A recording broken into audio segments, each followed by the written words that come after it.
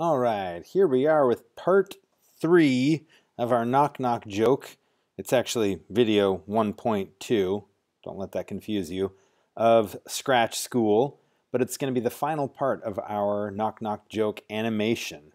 That's one thing that programming is really good for, computer programming, is for animation, making the computer do something that you can see. And I'm back here on our class website just because I want to refresh your memory how to get to Scratch. You can always just search for Scratch, but if you're here and you're looking for it, you click on Math, because remember, programming is math in disguise.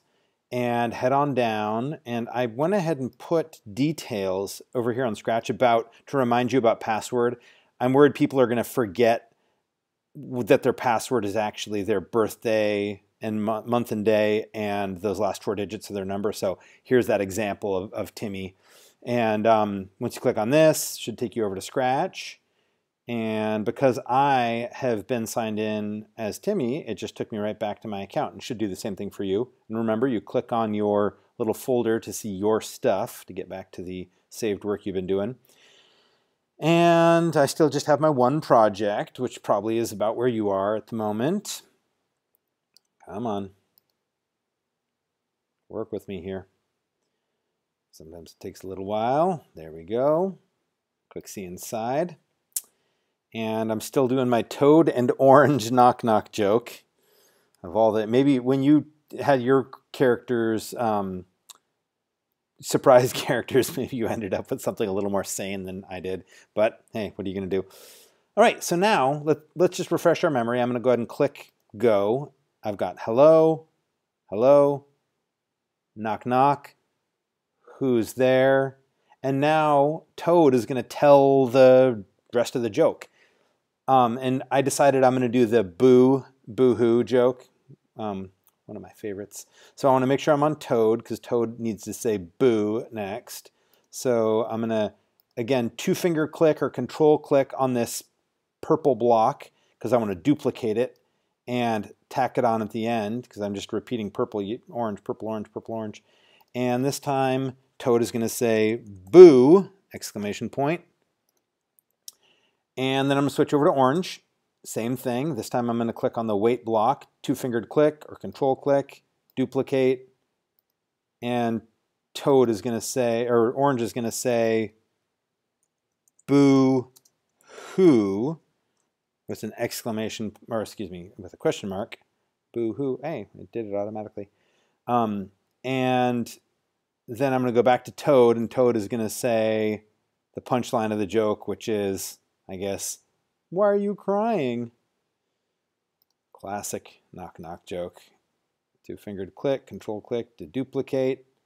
And whenever I click, that's what's going on here is I clicked on this and it triggered the whole series. And I'm going to go ahead and hit stop because I don't need to see that right now.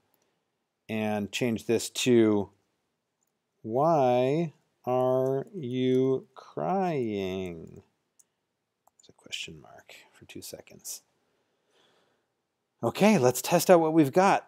Click on the green flag. Hello. Hello. Knock knock. Who's there? Boo.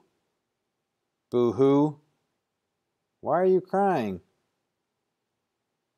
And then they're both going to laugh. Ha ha ha. So I'm going to go ahead and make Frog laugh after the Toad laugh after this. And when I 2-finger click and duplicate, and I've got this block of text, the why are you crying, in the wait 2 seconds, you'll notice that if I drag it close over here, it can actually get dropped in any of these spots. And if you get it close to a spot, it wants to kind of snap into place. And so you have to be careful that you put it in the right spot, because if you're off by a little bit, like this, and you accidentally put it up here, it's going to kind of mess up your flow. And so I have to make sure I click it at the end. But that's the nice thing about this block programming, is that it kind of gives you hints about what you should be doing. Okay, so now Frog is going to laugh. Ha, Toad is going to laugh. Ha ha ha. And so is Orange. So I go over to Orange, same thing, duplicate, boo-hoo, and slap that at the end, and Orange is going to laugh too. Ha ha ha. And let's see what happens. The masterpiece. Hello. Hello. Boo. Boo-hoo. Why are you crying? Ha ha ha ha ha ha ha ha. They both laugh. All right, that is how you put together a little video, or I guess you could call this just a little animation on Scratch. Scratch is great for this kind of stuff. And the cool part is I can like move my critters around and their little text bubble will follow them no matter where I put them. They'll just stay where I put them. And one little bonus, once you finish the meat of a project like we just did, then you can add special effects or do whatever you want to do to it once you've got the assignment done. And the assignment in this case was to make this knock knock joke.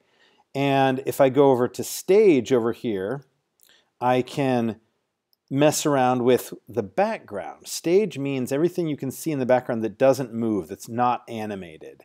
So you got sprites, and sprites are the things that hang out on top, and stage is everything behind the sprites. So right now my stage is just plain white, and I want to choose a different stage.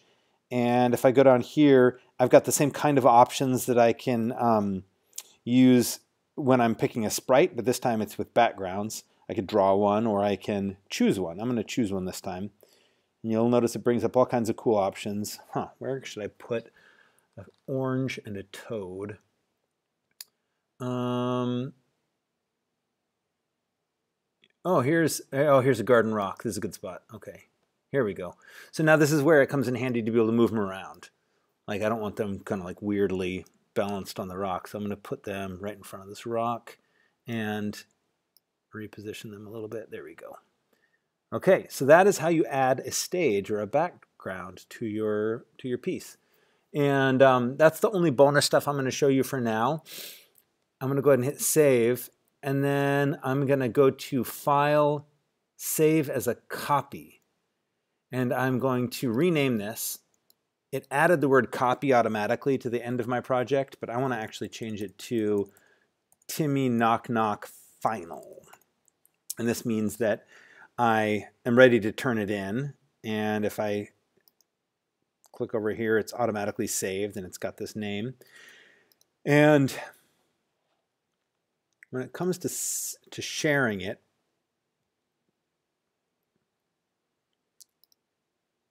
I'm going to have to do a little bit of research.